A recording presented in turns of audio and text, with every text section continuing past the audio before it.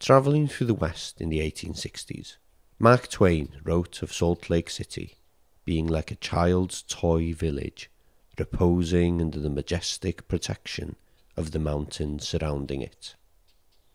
By now, the village has grown, sprawled outwards to fill the whole of the valley that it occupies. It is the home of some 1.2 million residents, around half of them belonging to the Mormon faith.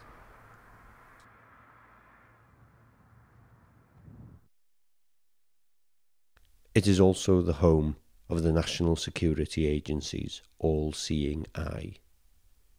They call it the Intelligence Community Comprehensive National Cybersecurity Initiative Data Center, a data warehouse where they store all of the online information that they have collected on all of us. I have come to Utah because I want to see the center. Its entire existence is opaque, uncertain. The American government acknowledges that it is there, but not what goes on inside its walls. It sits on public land, yet is fenced off, forbidden. All I want to do is lay eyes on it, nothing more. Wary of drawing too much attention to myself, I drive up into the mountains to find a perch and survey the valley.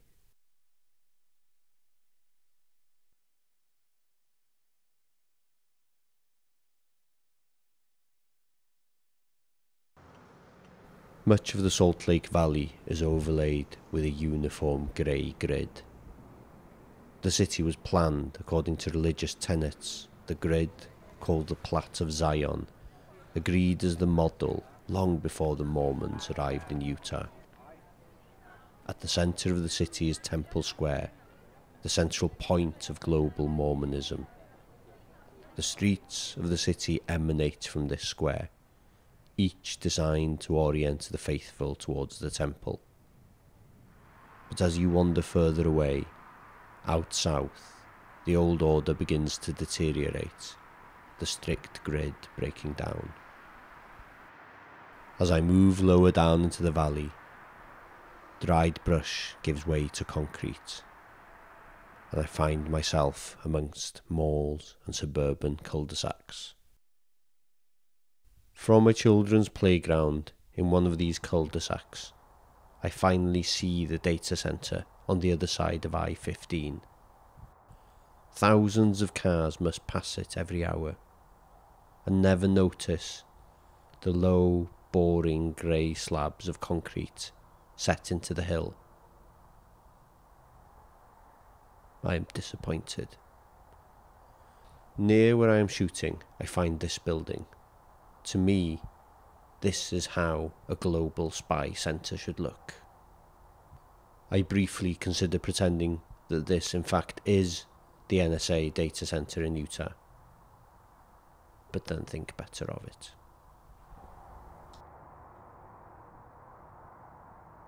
Slightly emboldened, I decide to cross the interstate to get a closer look. I find another suburban housing estate, the streets again deserted, and I park on a track above the houses, which gives me a perfect view of the centre. Seeing it close, like this, only reinforces the fact that this is a building designed to be as bland as possible. I get my shot, pack up, and think about what to do next. The moment that the camera is sealed inside the boot, a police car pulls up.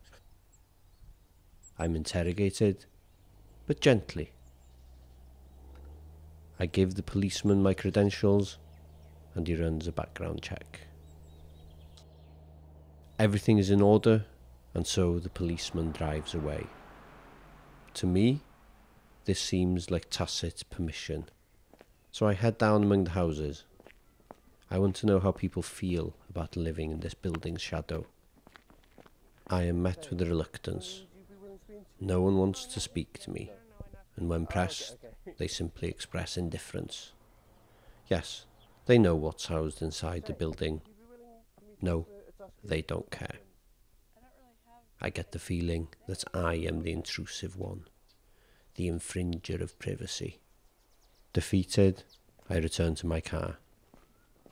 And once again, the moment that the camera is shut away, the police appear. There have been calls made, concerns expressed.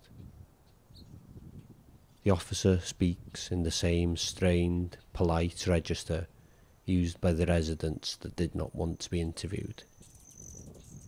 I am asked if I need to do any more shooting. It is implied that maybe I have enough material by now to get my film made. I am a coward. The sun is hot and I am tired, so I leave for my hotel. That evening, I go and meet a writer who has lived in Salt Lake City for most of his life.